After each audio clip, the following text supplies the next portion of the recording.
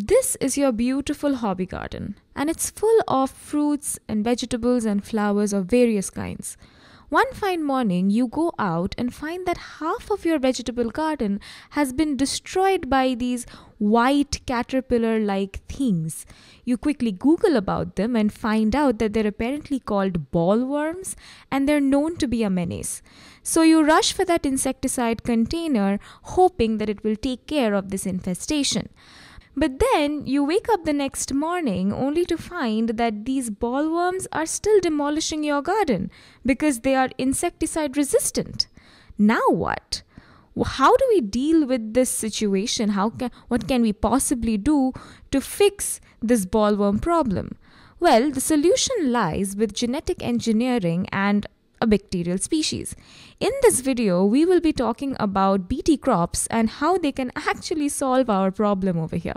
Bacillus thuringiensis, which is a very long name and quite a mouthful to be honest, so let's just stick to BT. So Bacillus thuringiensis or BT is a soil bacterium which is found pretty much everywhere in the world. So chances are it's also there in our garden soil. So these little fellows have a secret.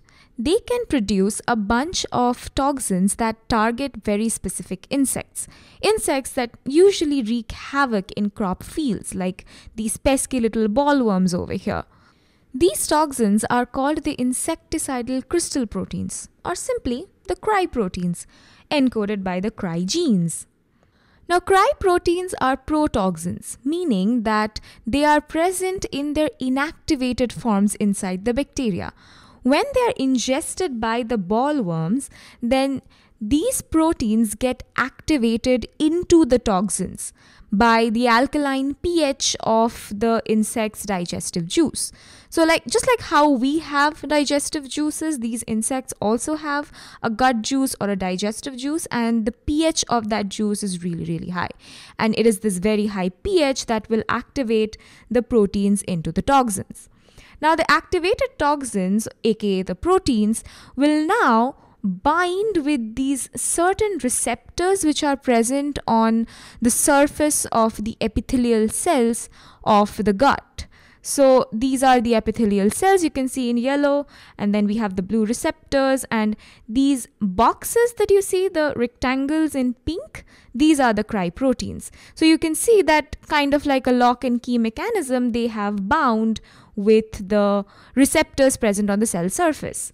Now, what happens after this is that once they have bound together like this, it's going to create pores in the epithelial cells. So wherever you can see the binding, there will be these pores. So these cells become perforated. And when that happens, these other proteins or these other toxins which are present all around it can now easily enter the cell. So all these extra proteins, they will now enter into the cell. And because of that, what happens is more and more toxins or proteins enter and penetrate and enter the cell swells up like a balloon. And soon they burst open or they lyse.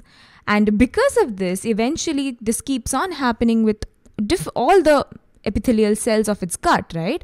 So after a point, all of this damage will eventually kill off these bollworms, and we would get our garden back to its original glory.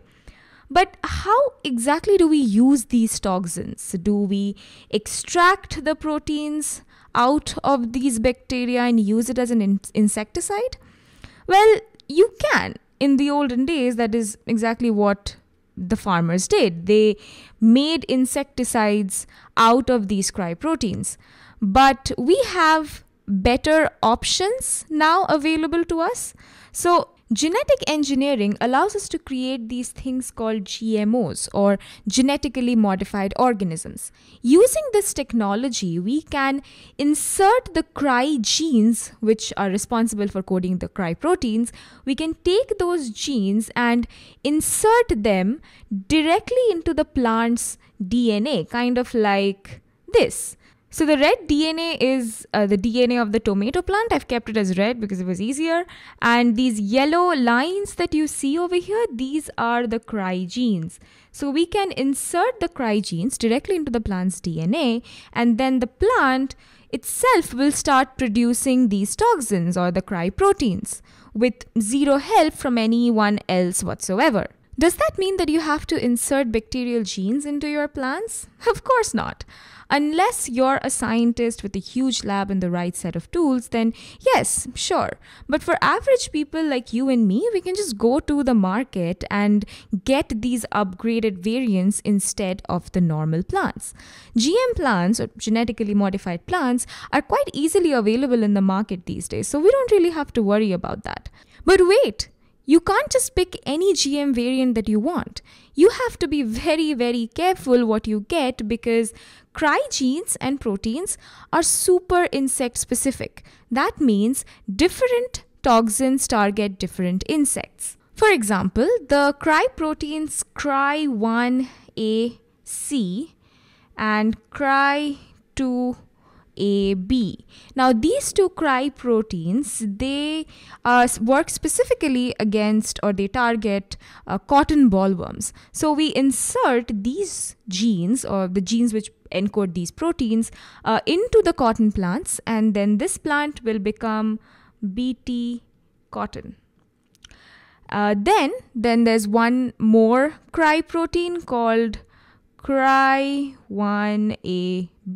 Now this one is very specific towards these things called corn borers, which are these caterpillars that can wipe out maize fields or corn fields.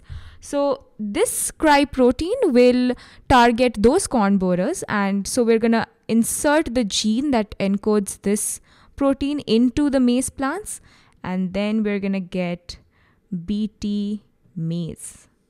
So if we have to replace this tomato plant over here with its GM counterpart or its upgraded counterpart, then we'll have to look for that BT tomato plant, which will specifically kill the tomato destroying bollworms. We need to be very, very careful about that. So you've probably guessed it by now that whenever we're adding these cry genes into the plant's genome, then that plant becomes a BT plant or a BT crop. And today these BT crops are resistant against a large number of insects and pests, most of which include members of three major families: the beetle family, the butterfly family, of which bollworms are a part of, and the fly family. And these BT crops have revolutionized the world of agriculture, especially in India. About 80% of all the cotton that is harvested is BT cotton. Now, after all of this, one thing might still be bothering you. You may say that, hey, we are working with bacterial toxins here. What if we eat these variants? So we have a tomato variant over here. These yellow dots, they signify that it's upgraded because it has the cry genes. So what if we eat this tomato variant and we get affected too? I mean, these genes or these proteins are killing insects, so they will definitely do something to us, right? Well, not really. Us humans and other vertebrates and even beneficial insects like bees, we don't get affected by these cry proteins. Why? Because we don't have the receptors for these cry proteins. So if there are no receptors, then there will be no binding. If there is no binding, then there will be no damage. So it is 100% safe to consume all the consumable variants of vegetables and fruits which have, like the plants, if they have cry genes, they are still completely safe because we won't be affected by them at all. So now you can quickly go to the market and get these GM plants worry-free and return the glory of your super awesome garden once again.